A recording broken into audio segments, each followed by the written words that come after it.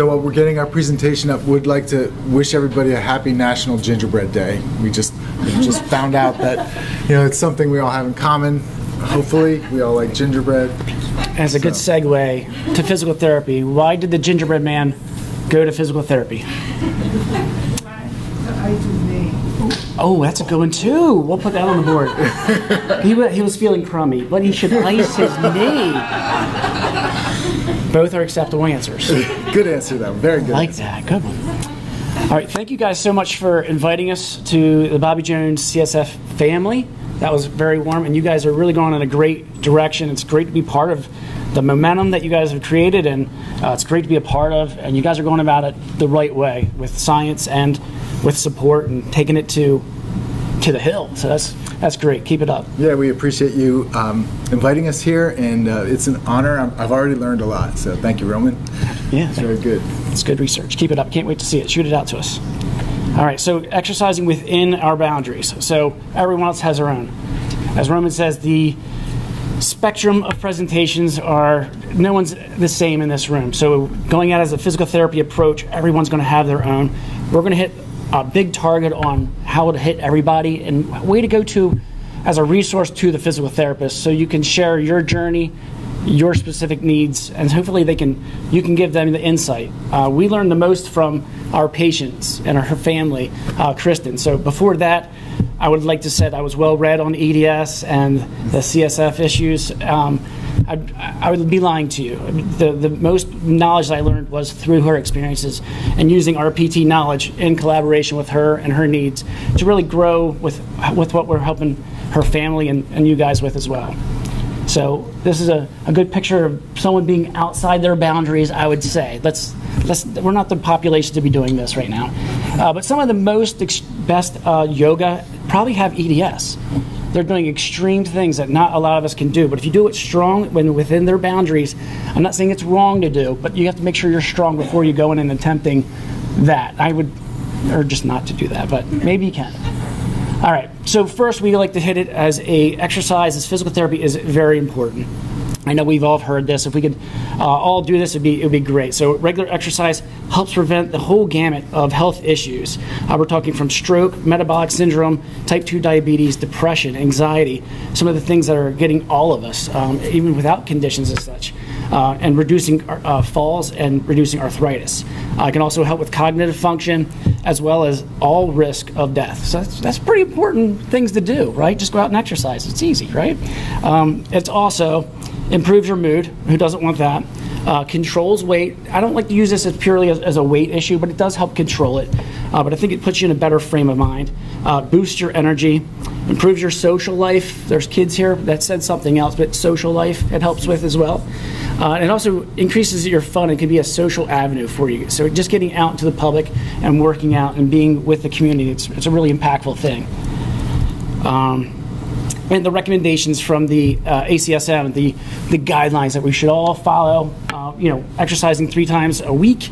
The intensity is different with moderate exercise. You don't have to go as hard, like riding your bike or cutting the grass.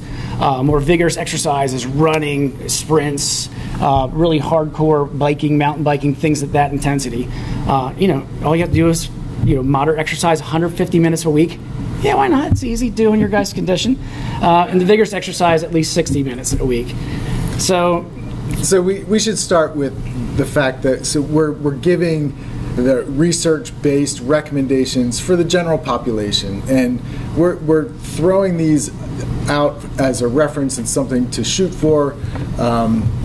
But really, part of our purpose is not to just regurgitate these numbers to give them as a reference, but to realize that the population with these related disorders has such variability, and following these and thinking these are what you have to do is really not what we're looking at. We're kind of saying this might be a goal, this is something to shoot for, this is the norm, but we're also really here to talk about what are the variations and how can you get there, and is really these recommendations, is this really where you need to be personally? So we want to acknowledge the variability and how you can kind of work toward your personal goals.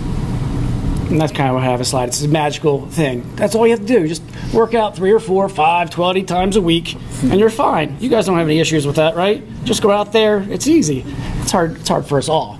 So these guidelines seem pretty impossible, but they're not impossible, but they're good overall goals to go with, says the research. But being in clinical and treating the population, it's very difficult. There's so many barriers, and especially you guys have some curveballs. So a couple of the complications and barriers that we run into with the population, like you guys have, joint hypermobility and instability. So we just can't get you running, sprinting, and think you're going to be okay just right away. So, loose joints, we have to keep that in mind. The neural tension from the Chiari and the syrinx, that plays a big role in all your extremities, and so it's a lot harder. So it's the nerve tightness, we'll call it.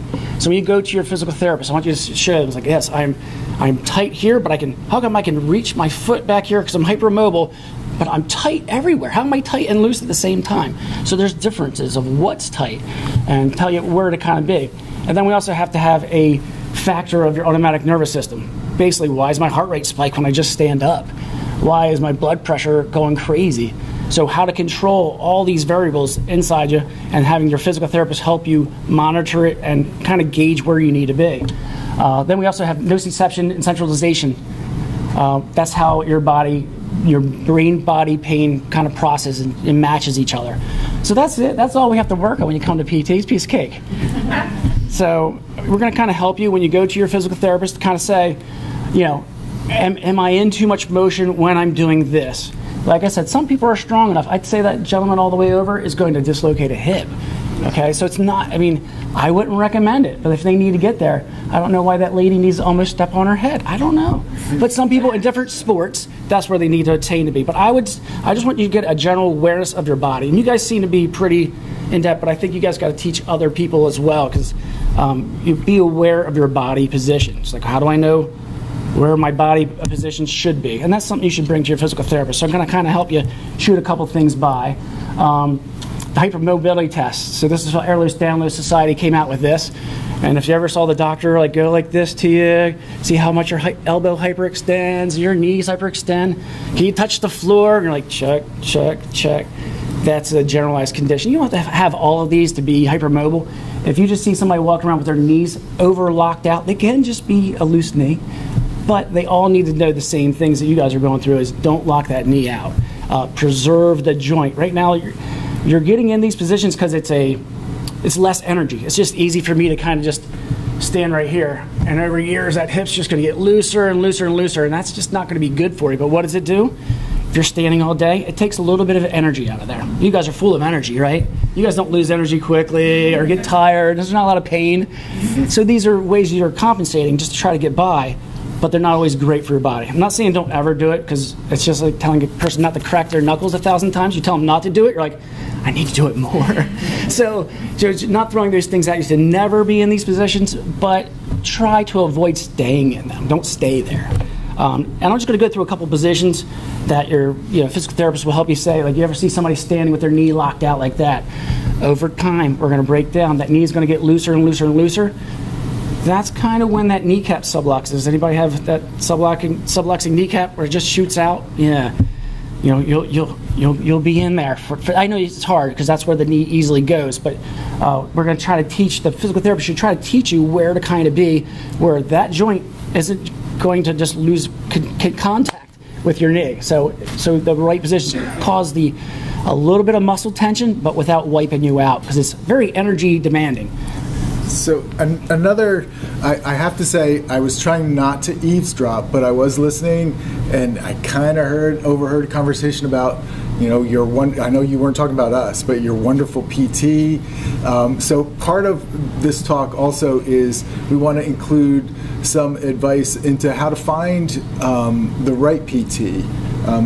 If you've experienced a lot of PT, you might realize that there is going to be differences in variety in the PT population, but not just finding the right one, but being able to talk. So it may not be it's the wrong PT. There may be just some issues with communication, and so maybe share some ideas on how it would be appropriate, kind of to share your story with your PT to make the PT a little bit more compatible. And the piece that I would say with this is the first thing, hopefully you don't hear, is just don't do that. And we're like shaking our fingers. And it's hard to not do that. I understand. It's hard to, don't lock your knee out. This is just where it goes. It's so much harder. So that is a PT who does understand that, a health practitioner that understands that and can help you find ways to seek more stable positions in a way that doesn't just destroy your energy, that doesn't just kind of make you feel guilty for when you do fall back into those locking joints. I feel like I'm so naughty, right? But I can't help myself. It's not your fault, and we're not going to scold you for it. So, start with somebody that's not going to yell at you and shake their finger. That's my first piece of advice in finding a good PT. I do have people, let's say, every time I do that, I think of you, Trav. I'm like, oh, Travis wouldn't like that. I was like, why do I got to be the bad guy? But at least they're doing it, but I'd rather be a little bit prettier in the picture and not so, like, I'm not out of my hammer to lay down the law. So other positions, very well, yeah, I totally agree with that. Just the communication with your therapist. And if you don't have a relationship with a therapist, it may not be working out. They could be the greatest they want, but if they don't understand your story, I think you guys are pros at looking until you find the right one and talking to the group and getting some implements. But if you don't, bring these as a resource to them. This isn't like a fight hard cookie cutter protocol. It's like, do this to me. I mean, we don't know. I mean, everyone's so different. So I wish there was like week 1, we'll be doing this, week 2, next. I wish. Unfortunately, we're just built a little bit more dynamic than that. Week 10, you're better. Yeah. I'll go run that 6 miles now. Like I showed earlier, that hip going out to the side, we all do it. We all do it, but just try to keep that in as low as possible. Sitting. We haven't even exercised sitting. I'm guilty of these too, but don't stay there. You're allowed to get there. You're allowed to just keep moving around, and I'm a big ADD mess. I'm just always squirming and moving, so it's good that I have a job. I don't have to sit still. But you guys may. You guys have to get, be aware of that. So the standing postures, oh my gosh, there's so many. There's only one ideal. There's only one way to be the right one. I don't think there's exactly one way to be, but I just want to avoid staying in them. So most of my hypermobility people are in the sway back. So the fourth one over, the yellow, and the one all the way to the right. Those are positions that's going to throw those hips out, throw that back out, the head's forward, the knees hyperextending. So that's our kneecap subluxation. That's our hip being too loose in socket. Pop, pop, pop everywhere we go. Lumbar. I'm sure we have a couple spines that are fused in here. So spinal stability is very huge. And I wish there was a recipe that we could avoid surgeries. I have a lot of people coming in. I just want to avoid T6 through T10 being fused. And that's that's our goal. So these are great goals. There isn't a beautiful way to do it. There's so many different techniques. I'm not going to tell a physical therapist what to do, because I dry needle. He uses muscle energy technique. We usually do a little bit of both, but that's more of a physical therapy. But you guys are shaking your head. You guys know the muscle energy techniques, and then been through it all, the dry needling. So find out what works. Cupping, I heard, was great. They don't have to be certified. Oh, they can. But sure. You'd like them to be, right. But I'm not. But it was like I was taught by someone who's certified, so it's not something you have to. You have to be certified to do dry needling now, because you got to think, what if something goes wrong? Dry needling, something can go wrong. Suction cups, bad bruise for too long a time. I don't like bruising, especially with your population. Over bruising, I'd say, is going to set up a bad set. You guys bruise easily enough. Put it on there lightly, move it around. Don't go till it's purple. Just get that. The true cupping comes. I didn't know I was going to get here. Yeah. Middle Eastern, where we're pulling out blood. I mean, you're just taking out the toxins. As a physical therapist, we shouldn't be doing that. We might be. The other old days, it'd be a hot cup. You light it, cut it on fire, and make an incision and bleed them. We're causing myofascial decompression. We're just trying to lift layers off. Because what happens is the joints are loose, the muscles are still tight, the nerves are still tight. You need to stretch that out. I like foam rolling, massagers. Don't stretch muscles. Your joints are going to go before you ever stretch your muscles, unfortunately. But you feel tight. I feel tight. I feel tight. But your joints win. They just go before you get to that muscle. So that's why you like the massagers, the rollers, safely. And now once we get into exercising, just stay away from the knees going together. Like I said, it's another way to save energy and just to rely on your joints. You're just crushing the knees. As you do that, we get more bowing, more patellar subluxations. Spinal stability all the way to the right. We round that back, we're in trouble. We arch that back, we're in trouble. So we're like, I don't know what my back's doing. Well, you need a good physical therapist to tell you what it feels like to be where you need to be. Find that sweet spot. Because, you know, I don't know what I look like. Somebody's like, you're rounding your back, Travis. Like, I feel good. You can't see yourself all the time. So it's good to have that awareness of yourself. I can't. A lot of your dancers can. I'm not talented or blessed with that talent. Another spinal stability here. See the plank. He's arching his back. It's just a recipe for that slipping. That, you know, those loose ligaments are just not gonna. I don't care how strong you are. That's gonna hurt your back. And also overhead pressing, that arching in the back. A lot of my Ehlers-Danlos, got that shoulder that can go way back here. A lot of CrossFitters, that shoulder goes back there. I'll be seeing them. So be careful, Mike. Watch those hyperextended elbows now. All right, so why do I feel this way? So another issue with the syrinx and the Chiari malformation, we have a pinching of the nerve somewhere in your spinal canal. So many ways that this can manifest. So everybody has a different presentation. We aren't in the business of fixing that. You do need surgery if they're bad enough. But what we can do is do it on the periphery, okay? Spinal cord we can make strong, but to stretch it, we have to go to the outer system. So all the nerves out and from beyond, okay? So there's the stretch from the neck, it branches, you got 3 major nerves that goes down each arm, and there's a little way to kind of stretch them each way. Now I want to be very careful with everyone's elbow who hyperextends when you try to go out there. So we have the joints are first. Then we stretch everywhere else that we're in a safe zone for, so we're not overdoing it, okay? So we got a couple of these guys without dislocating an ulnar nerve there too.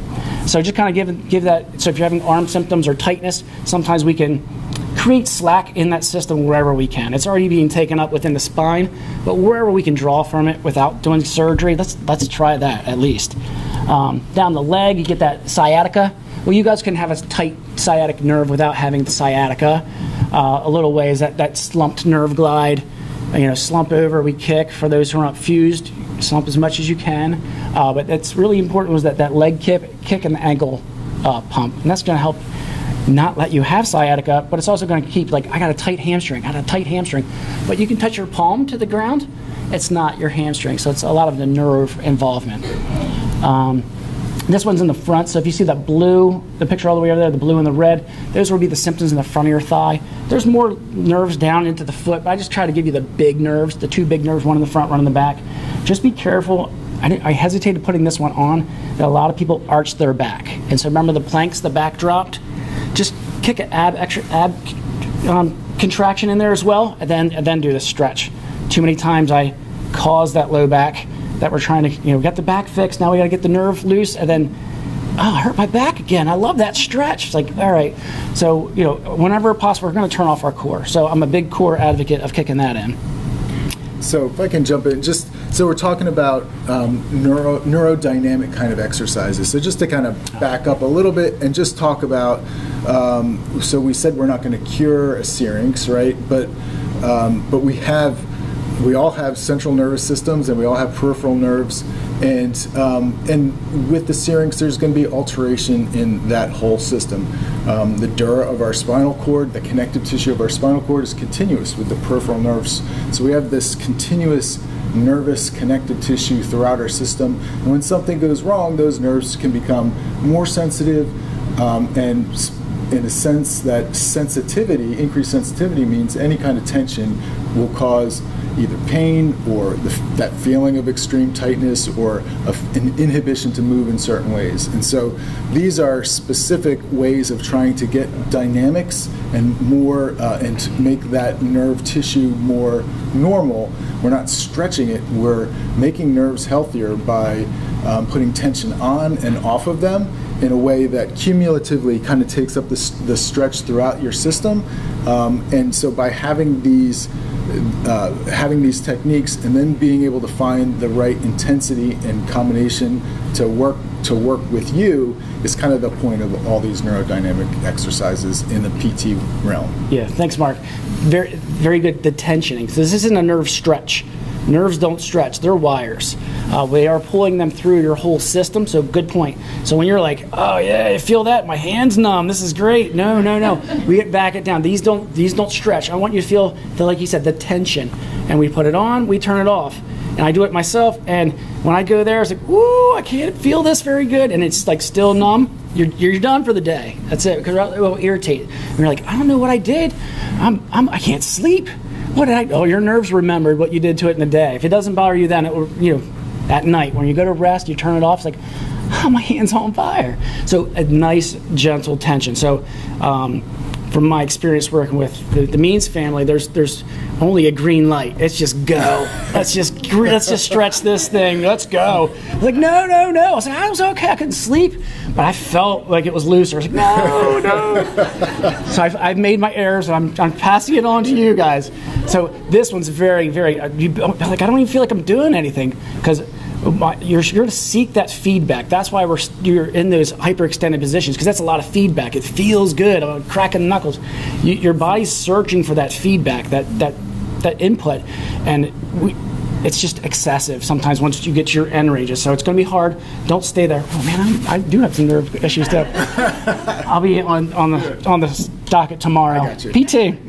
All right, so now I like to go over the joints. That was loose. The nerves were tight. Now it's time to kind of exercise. So there's a whole gamut of exercises that they're out there. So I'm not going to preach one in particular, but I'd say start where you are. Find your baseline. I haven't worked out a little bit. My baseline just went down. I can't go back. Well, I was a senior in high school. No, that's what's going to get us in trouble. Go with where you are now.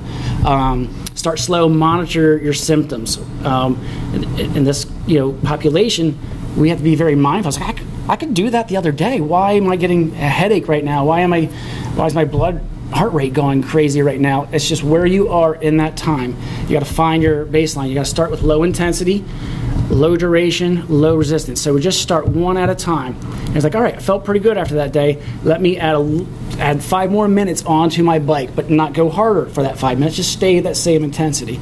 So you're gonna have to. You're going to know how you feel, but you guys can't introduce it to it so fast. You guys will pay for it longer, unfortunately. And of course, check with your doctor before doing any exercise. Everybody always says that, right? I think you've talked to your doctors, and your doctors are always urging you probably to exercise. You're like, easier said than done. Just follow recommendations, right? 5 times a week, at 50% of vigorous activity. Not that easy, right? So develop a plan. And so look at all these activities. Even driving burns 110 calories. So this isn't a calorie base. I'm just saying, but the low intensity is doing something. You are accumulating, doing a little bit, and start jumping into the moderate to the extreme, and just work your way up slowly. Like I did a few of these. These things can also, the way Kristen's husband Mike weightlifts, I'm sure it doesn't fall into significant. So it's probably extreme, but. For every, it's all how you handle it. You can do any activity and go to the extreme. I'm just jealous. All right. So while we're working out, I love the smartwatches. I saw a lot of people with the Apple or the heart rate monitors. It's super huge.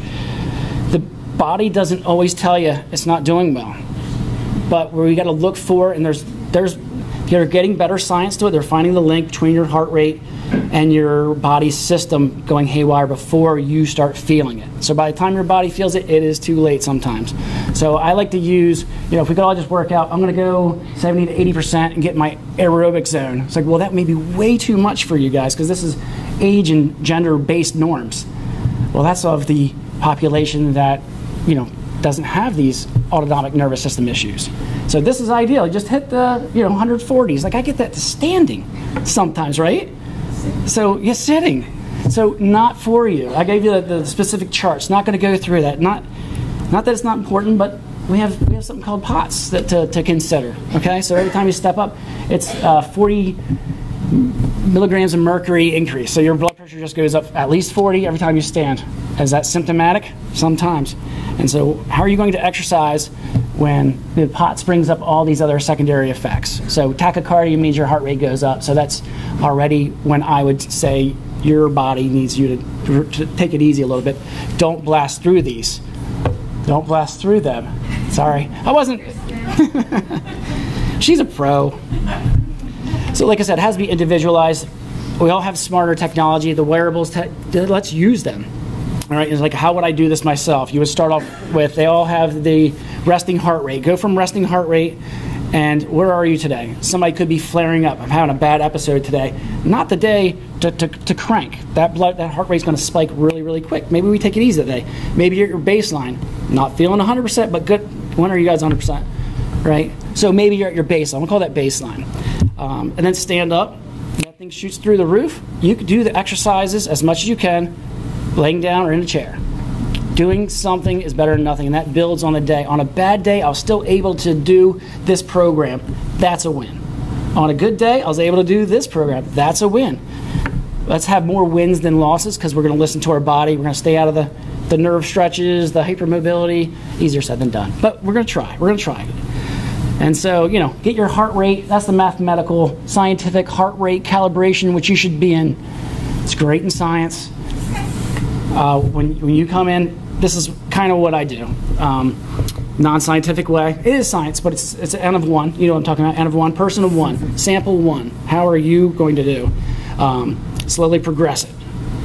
You become symptomatic, check your heart rate. So usually we have about like 130, let's say. I get doing anything. It hits 130, I got a headache, or I become lightheaded, I become foggy. All right, well, 130 is your trigger point. You got to go 120. Well, 120 is not much. Well, it's a lot more. Laying on your ground, you can get that heart rate up to 120 pretty good. Increase the intensity, maybe sit up. Maybe we're doing a little bit more sitting. Then finally progress up to standing. On a bad day, you can do a whole lot. You may not feel like it. You're allowed to take the day off, but don't take every day that week off. One day, we're going to get back on it Tuesday. Going to get back at it just a little bit and build as much as you can. So as you start getting better and better, it's like, all right, I hit 130 by accident because I pushed it a little bit. You guys would never do that. Felt good, asymptomatic. I'm doing okay that day. I could bump it up to 140 until we're kind of in these sweet spots where you have control that day. Now, sometimes stress might throw you off, but you know, you just got to get back on to the kilter and work your way back to these zones as soon as your symptoms are at bay, or until you can do a big exercise program without so much. And so as you go, you know, I look at the scale to the left all the time. I did a, you know, very, very light exercise. That's you're having a rough day. Slowly go back up until it's a little bit harder. Then once you're ready to lock in, it's like, I know my 1 RM is 1 rep max. So you can lift 100 pounds as one time. When you stay into the 50% of the 1 rep max, you do more reps of that. So this is the scientific part. I hope your PTs would help you guide that, but some of you guys you have a lot of knowledge about your body, so you might be able to incorporate that yourself. And so the recommendations I said at the beginning now become a goal, like Mark was saying. This becomes a goal. This is what try to attain to. I'd like to attain to it too, but this is what we're all working for to get the health benefits overall. And then I love the core. So a lot of us have the spinal stability issues. This could be too much. Start simple. But we need the muscles in the front of your core and the back of your core to kick in to help preserve that joint mechanics. So we're not overdoing it. We're staying safe zones. This has no extension and no rotation in it. That's a great place to start. And maybe always stay, depending on your level. But if you're ready to climb the higher ladder, that's a little bit more. You have to have so much more control. Caution, there is rotation and extension in that, because we need to be in safe, controlled ranges. These aren't bad if we're in control of it, and that's when you need to. And I did research on that, so that's why I had a shameless plug. Always has a plug. I don't have a book out yet, but I will. No. And so these are your goals, your personal achievement goals, but then there's also your physical therapy goals. And so Mark's going to kind of chime in about the kind of goals as a physical therapist. So yeah, and part of this is trying to look for a PT that might be sensitive to your needs. One thing that you might look for is if they're using measures that are specific for you. So the general population, we have these outcomes measures. There's questionnaires, that usually have like a 1 to 5 scale that you have to, or you check off one of the boxes, and these are useful and valid, but a lot of times they have a ceiling or a floor effect where you specifically it might not capture your level of function or disability and be sensitive to the change that you would capture in physical therapy. So this is one thing to look for that is proven to be valid and specific for the person in front of you. So patient-specific functional scale is it's asking you, what are the things that you can't do that you want to do? What are your daily challenges, and can you rate those? And by having this kind of outcome measure, it really does help to, one, show that your therapist is specifically thinking about what you want to accomplish in PT and in your life, and two, they're going to use valid measures that will help us to be able to justify treating you for the amount of time you need. Insurance companies don't like to extend care for too long, and so having some numbers and some valid measures on our side is really helpful. So speaking of these kind of goals, one of the goals if I ask anybody, almost anybody who walks in the door, what's your goal of coming to physical therapy? And I always want to say, just don't say to have no pain, right? So everybody's goal is to get rid of the pain. But that's not really a functional goal. It's a little tougher to measure. It's obviously quite subjective. But it doesn't mean it doesn't exist, and it doesn't mean it's not worth addressing. And so I want to talk a little bit about pain and the experience of pain. I'm pointing out a textbook that I teach from, and to point out that pain science is a very quickly, rapidly evolving science. So evidence-based medicine involves understanding pain science and what we can do about it. And so quickly introductory, I just want to point out that pain is the #1 reason for seeking medical attention, and there are 100 million adults that suffer from chronic pain, and that, if you combine people with diabetes, cancer, and heart disease combined, there are more people in chronic pain. So obviously it's a very high population, a very significant problem in society. And those are higher in lower socioeconomic status people, lower education, and unemployed. It is not affected by race and ethnicity, but it often is seen because of the socioeconomic and status. So I hate reading from slides, but I am going to read the definition of pain to you because I want you to think about it and hopefully think about it in a new perspective. So pain is an unpleasant sensory and emotional experience associated with the actual or potential tissue damage or described in terms of tissue damage. The parts I want to point out is, yes, of course it's sensory, but it's emotional. It's an experience, and it's not just tissue damage, but potential tissue damage. So my definition of pain is the brain and body's response to perceived threat. We experience pain not because tissue is damaged, not because something's broken. It's because our brain and body have found that there's something wrong, and it's giving you a message to try and protect yourself. The problem is that it doesn't always go the way things plan. So understanding pain from the perspective that it is an experience, it's not just nerves firing off and telling your brain something. Okay, so sometimes when I try and explain that and I say pain is in the brain, I get back, oh, so you're telling me it's all in my head. And I want to say yes, but it's all in everyone's head, right? That's the way it's supposed to be. I'm not saying your pain is because you're crazy. I'm saying us understanding pain is an experience. It's a culmination of what our nerves are telling us, what our past experiences are, the safety of our environment, the state we're in general. It's a culmination of all these things.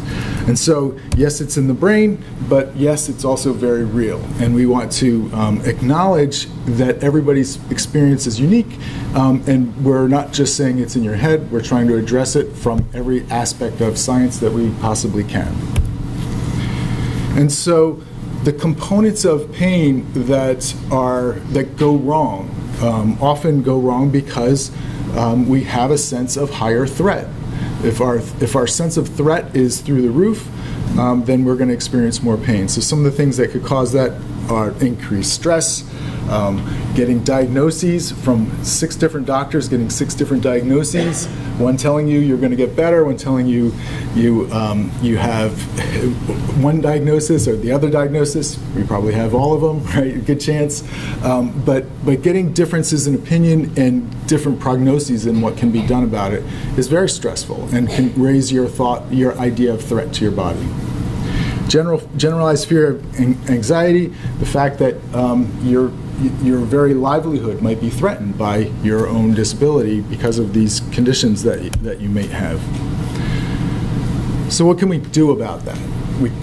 We can do a lot, actually, and how's that for a complicated picture?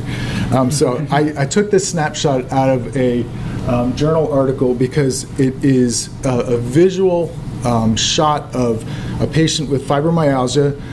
These are slices of the brain. It's a functional MRI, so the red is active spots. I'm not going to try and tell you every detail of it, but the first block is the patient doing an exercise, and you can and that's them experiencing pain as they do that. The second is after they've been trained for a while, and the difference between the second and the third block is the only difference is that patient has had 2.5 hours of pain neuroscience education, and by understanding pain, their brain firing. The biggest difference if I can point out, and the final block is really kind of the difference between 2 and 3. So the largest blip here in the difference between 2 and 3 is in the anterior cingulate cortex, one of the areas that's really responsible for processing pain. And so if the difference between doing the exact same activity, if the only difference is pain neuroscience education, and the largest place that changed in the brain is the place that processes pain and their experience of pain, it's a nice visual way of showing and supporting other research that shows that pain neuroscience education can significantly decrease a patient's experience of pain. So that's one component, lessons in pain. Other things we can do is explore all the aspects of pain. So pain neuroscience education is a flashy term for educating your patient about pain and actually changing their sense of threat. And so the first lesson to decrease their sense of threat is to realize that pain does not equal tissue damage. So how many people have had, yes, you have a dislocation, yes, you tear something, that's acute pain, your body is experiencing inflammation, nociception, messages of pain, that's acute pain. But when you're 6 months out, 3 months out, and you still have pain, or the pain actually feels worse and it's spread in different areas, that's not acute pain. That is your processing gone wrong. And the first thing that one of the things that you can do is when you realize that my tissue, I'm not broken, I'm unbreakable, I'm not broken. You tattoo. Realizing that and knowing that this is a processing thing. I can change my perception and start to influence that. Other things we can do is actually change our own endorphin. We started off talking about exercise. Exercise is great for you. Well, exercise also will. Do you have you're stretching? Yes. It's like I'm always ready to take questions. So we're exercising, we're changing our endorphins. Part of our experience of pain is the balance of how our pain, our neurotransmitters are balancing and giving us messages in our brain. So having more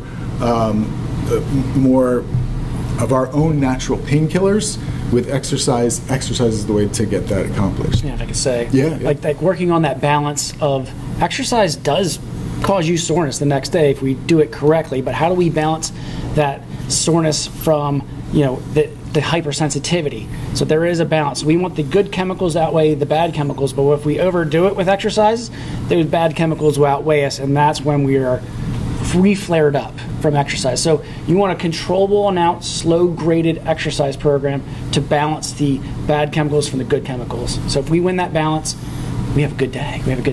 So That's easier said than done because we're going to overdo it at times, but we're going to learn from that. It's like, oh, that I overdid it that day.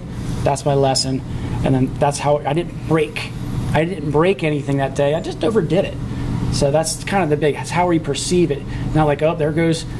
I need another surgery, which will probably be the first thing that comes in your head when you wake up in the morning, and that is hurting again. It's like, oh no, another one. So if we keep a good positive mindset and how we perceive it. Now, if it really does need surgery, then you got to go. But when you first wake up, you got to set a positive mindset. Sorry. So speaking of balance, that's another area that we can control our pain. So our autonomic nervous system, we know there's a lot of conditions that we've kind of touched on that are really talking about dysregulation of our autonomic nervous system.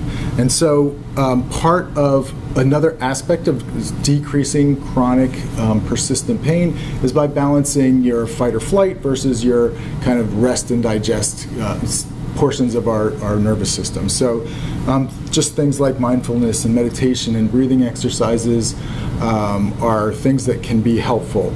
And finally, CBT is cognitive behavioral therapy.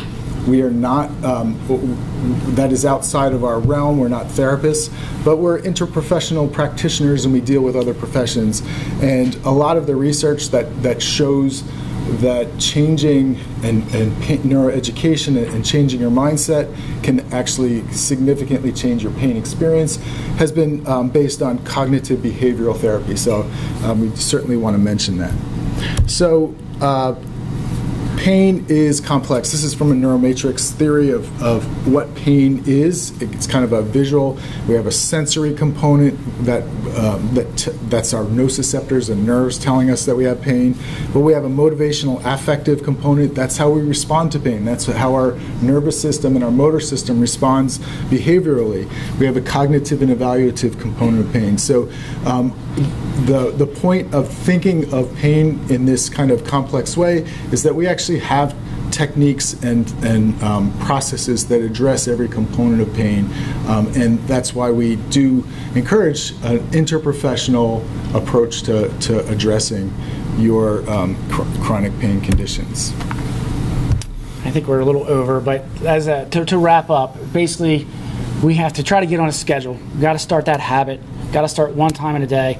You can't go out there and be a weekend warrior and like, oh, I wasn't doing anything for a while, but then I just did a pickup basketball game and I couldn't wake up for 3 days. So, and that's literally can happen. So just got to go slow, stick to a schedule. Sometimes it's worth it though. Sometimes you got to play paintball. Sometimes you got to do it because it's all about what is it worth the soreness? Is it with the quality of life? We're all talking about quality of life. You're going to have some discomfort, you're going to have pain, but have that balancing act of when it's worth it. I wouldn't mind. Go ahead if it's worth it. Now, if it's not worth it, then behave. No. So just do as much as you can, no matter what the day brings you. It's a lifelong condition. So you need a lifelong approach. That's not just one big day. I'm going to nail it, get it all. Got to live it. You're going to fall. You got to get back up. I need to do it too. I don't always work out.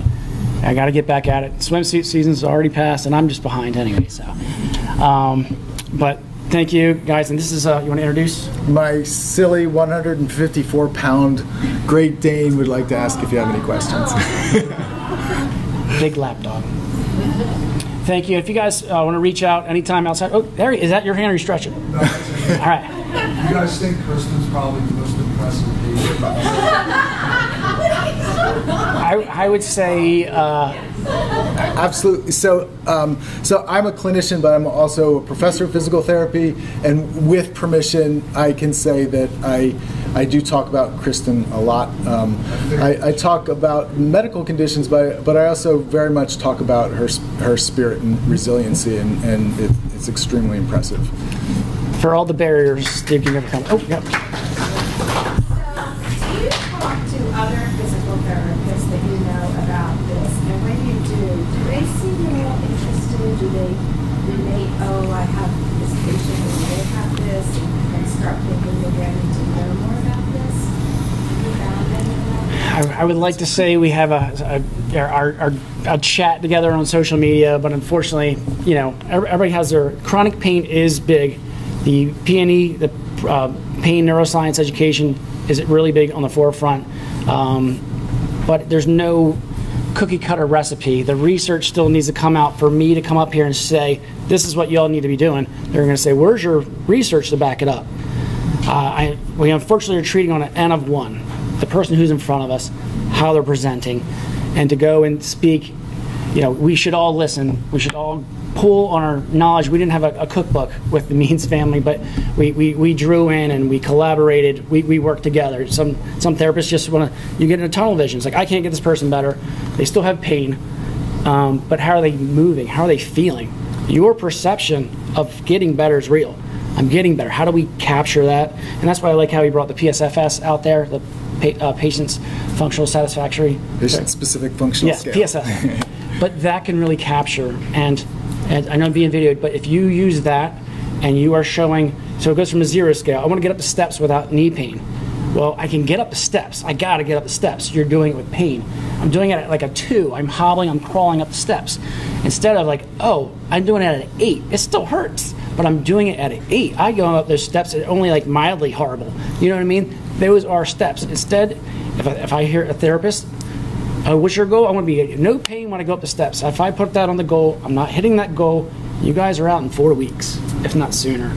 But if we're showing, monitoring, N of 1, my patient in front of me is getting better, the almighty insurance company will support that decision. And you have to help us support your improvement. And sometimes it's capturing regressing slower. That's tougher. We don't like to put those goals. Or staying baseline more. Like, what? Staying baseline more? Yes, that's a great goal a lot of times. If I can get out of bed with less pain or dread, I'm winning. We're winning. Okay, so how do you capture that? And I like that scale where I say, I wonder, how would you rate your baseline from last week to this week? Well, I'm still the same, but I feel better about it. That's a win. That's very hard to capture. So help us capture that. And that's the communication you should have with their therapist, is how to capture that. And we have to do our job, and we have to show the insurance company that we are helping you. And I can't show I increased your range of motion. Well, you're hypermobile. Your nerve glides got better. Well, what can you do now with that? So we have to help it with function. I can reach that top cabinet without burning back or neck pain. It still hurts, but it's less.